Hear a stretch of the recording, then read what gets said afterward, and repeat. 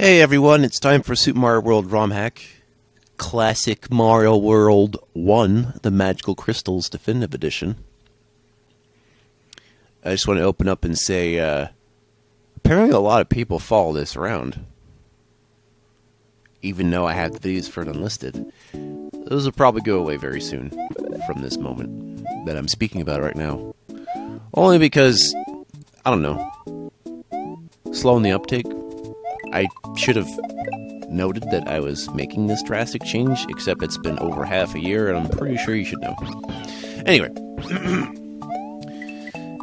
it's a hack by some fellow. Well, the original release, to my understanding, was in 2013, and that's when I got interested. I waited for bugs to be fixed, and then when I actually started doing an initial recording of it, there was even more bug fixes for years later.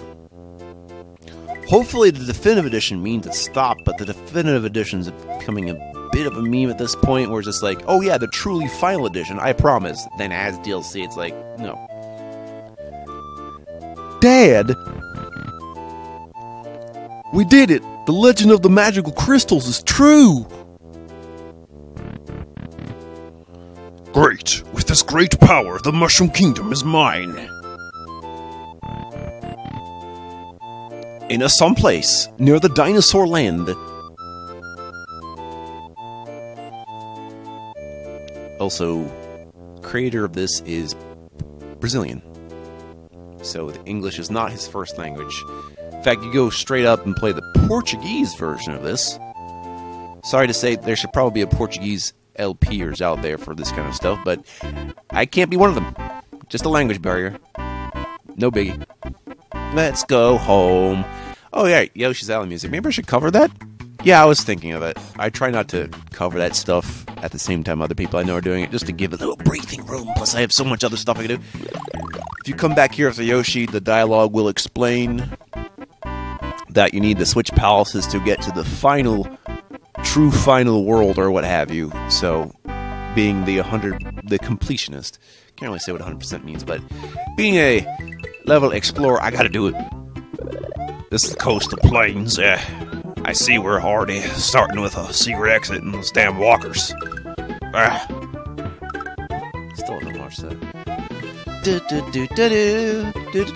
There's a few changes from the last time I played this in the Definitive Edition, which actually made it much easier for me to, like, it was already not too bad, but it's even easier for me now. Or I just got better over time, which is also true.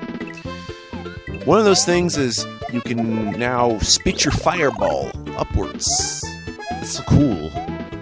It doesn't amount to much. There's wall jumping too, but since the level design didn't need it, it's not going to come up too many times. Got some Donkey Kong Country bonus pieces. There's a lot of little bonus areas that I probably will not be seeing, but they usually have a dragon coin in them if you're one of those that gets the 5 dragon coins every level, but there's some levels have more than 5 dragon coins, so that's not really going to work out as a idea for me to do, I guess. Dun, dun, dun, dun. At least they have them in the castles. So and the final thing that's probably the most important thing. I don't know if star blocks were added, but I'm used to those. It's not that. It's when you fall off at the bottom of a bottomless pit, so to speak. You get ejected back up, and take 1 hit point of damage. Incredibly useful. Incredibly. In fact, it also shows the one time in which you can get a hit of damage while you're invincible. It's really weird, and it's not going to be brought up, but yeah, don't worry about falling off. Dun dun dun dun dun dun dun. Green plants behind the bush. Did I mention the silver silver POW switch? Doesn't just turn enemies into silver coins. It also turns the munchers into coins. We'll come back to this for the secret exit. You can bypass a lot of this stuff. So there's a good healthy dose of sequence breaking if you're looking for it. Dun, dun, dun, dun, dun, dun, dun, dun, dun. Speaking of sequence breaking, if you find the star, except for the last 2 worlds, if you find the star road, it'll take you like a few worlds ahead. It goes from a star to a pipe. It's odd, but that's how it works. which means there isn't a star world, but there is, I would call the equivalent of a special world, so that's okay. Dos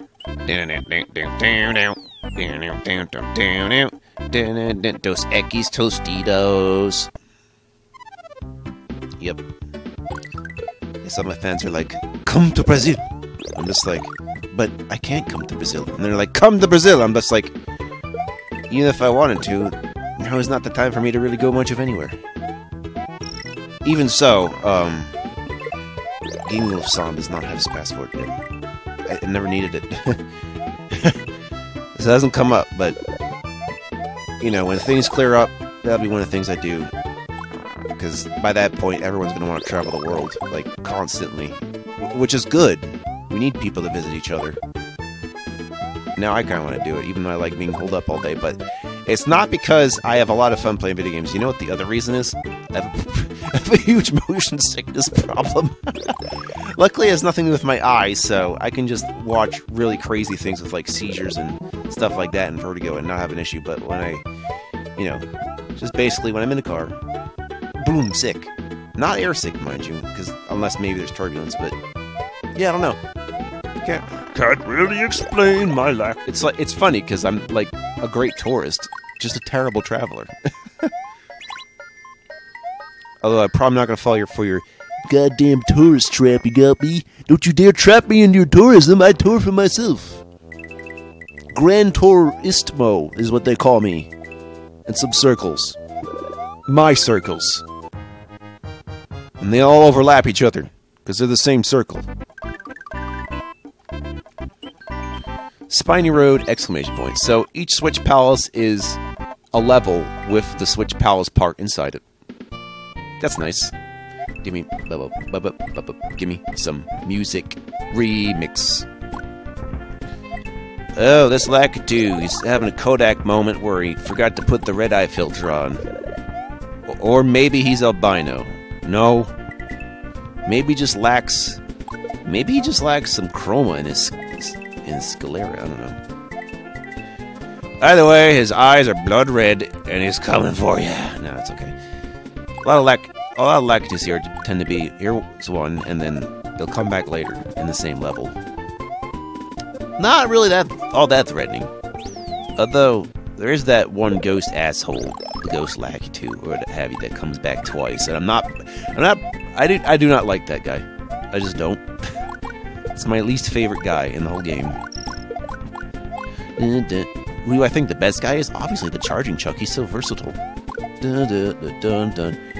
And he's like a sportsman. He does many sports, including the sport of mining and the sport of duplicating himself. That's the sport, right? He's also like an animal trainer, because he's got like whistles. Something else I should note about this, because of the wall jumping mechanic, when I'm just trying to run over small gaps like this, it's going to just force me into the wall jumping mechanic. So it kind of screws me over, but I got some workarounds for that.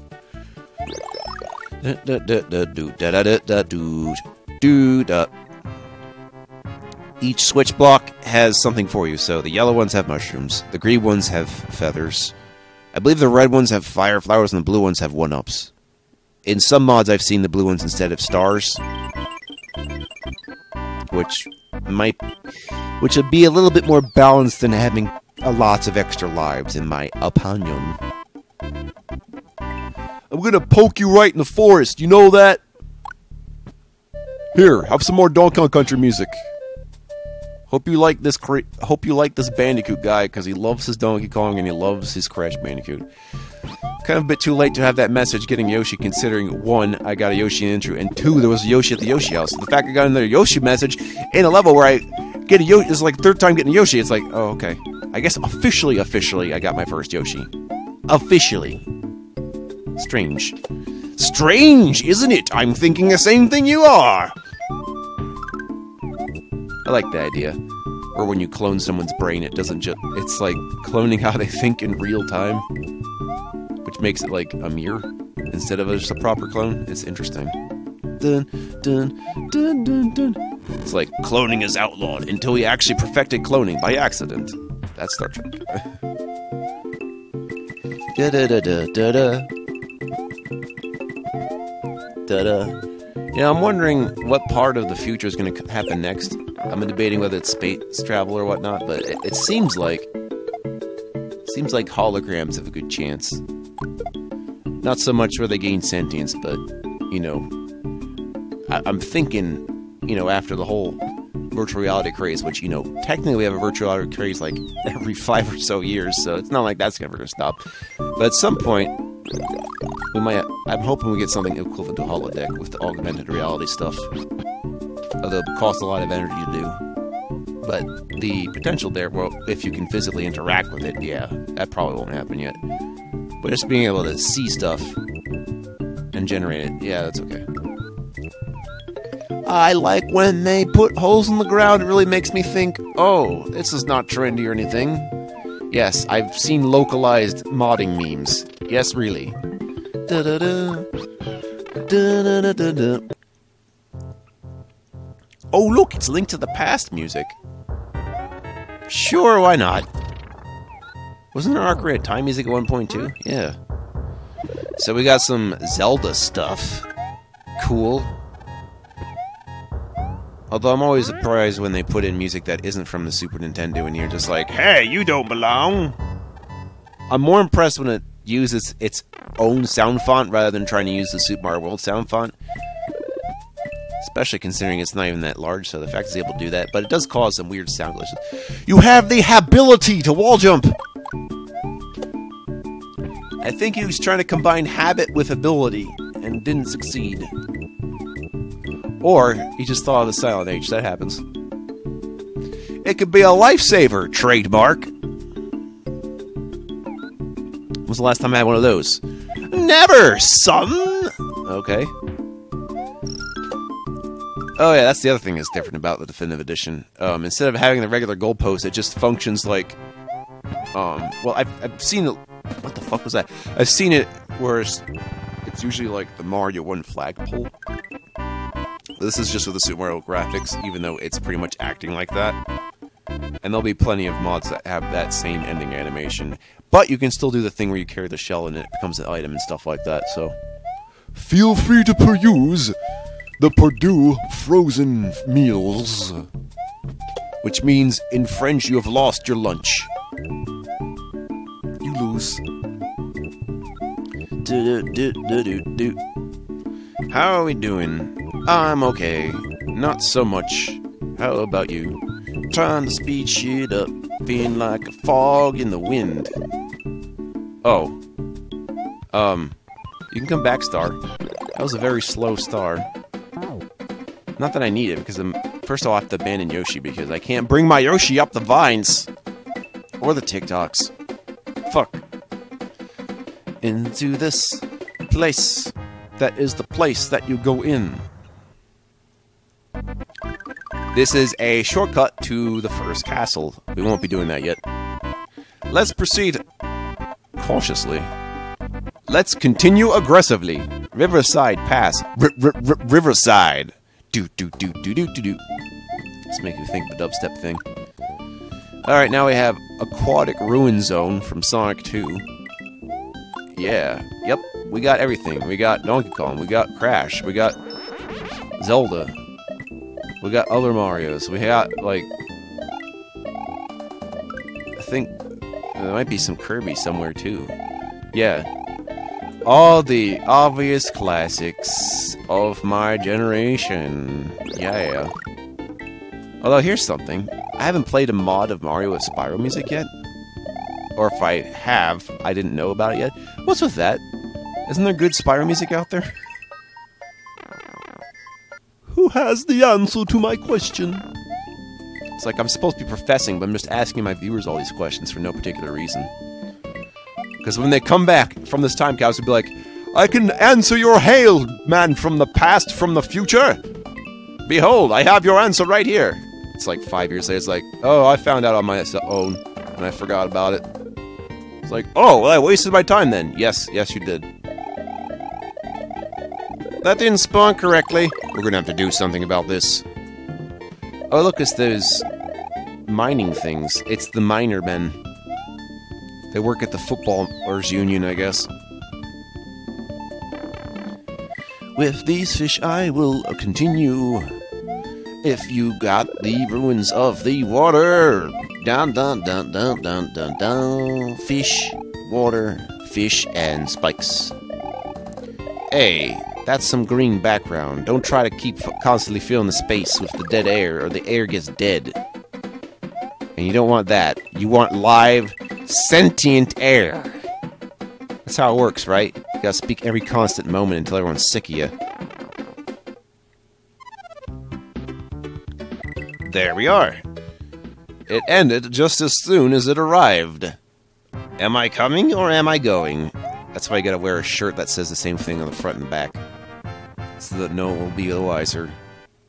And then you're thinking, oh, what if I walk sideways? I don't know.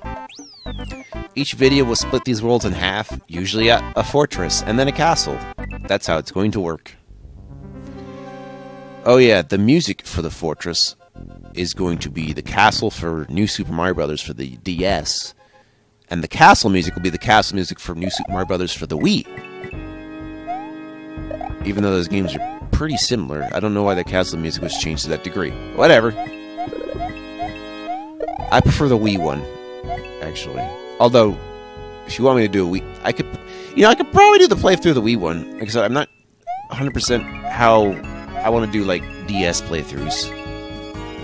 Even though I'm pretty sure at some point I should. But I'm just not... I don't know. It's some technical jargon and some... You know, how I want to present it. Because you can't just, like, give people two videos to look at as a double screen situation. I don't know if that's going to work. Try to find the switch palaces to make your way easier. Yeah. Yeah, I think everyone knows that. The fortress and castle levels usually have more than one checkpoint. Oh yeah, that is good to know, actually. That there's multiple checkpoints in castle fortresses. That makes my life easier. I think there's other mods in which there's just more checkpoints in most levels because they're much longer, and so... Because they make them longer than the standard Mario level, they actually balance it out by adding these checkpoints, which you should do. So I don't have to worry about thinking about save stating. Which isn't going to happen. Only save states you see in these playthroughs are me stopping the video and starting the video. That's what we have. Oh yeah, the bosses are ASM happy too, so... Yep. Don't expect the boss battles you're used to. Shells. Are we supposed to get a yellow Koopa that early? I feel like this is the incorrect solution. Assuming there is a correct solution. Here's the most pointless P-switch ever. Why is that? It's just so you can get that coin. But, like, you probably could figure out a way to get it with the wall jump. This is what I mean where I know this level... All these levels were made before the wall jump mechanic was introduced. That's a big example right there. Although if I guess it runs out, you have something to fall back on. Almost literally. Hey, yeah. I don't know why this place is littered with one-up. I don't know why the whole game is littered with one-ups, really. Today's boss is... Oh, they use this a lot in the mods. I don't know what the hell he is, though. Anyway, when he slams the ground, it will just... stop you for a moment, unless you're not on the ground like this, so I'm just gonna stay up as high as I can. Yes! You know you've won when there's like a momentary pause. Seems to only apply to this, but I think it has something to do with the music being loaded. I can't imagine it's the emulation. Yeah, also I don't know if half of the stuff works on actual cartridges. You're just gonna have to try that yourself. Next time, on Game of Play's Classic Mario World 1, The Magical Crystals, Definitive Edition, we go into the curvy caverns, warning curves ahead.